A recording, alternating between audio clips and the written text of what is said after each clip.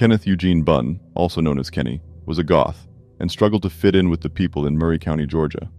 On March 16, 2020, a dead body was found on the embankment of the Conasauga River, and Kenny was identified as the victim. The police found small caliber bullets in his body and ruled out suicide, indicating that he had been murdered.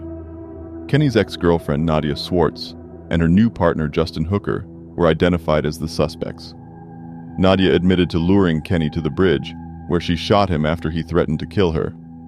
Justin was involved in the purchase of the gun used in the murder. The police believed that Nadia and Justin would eventually turn on each other, but they did not.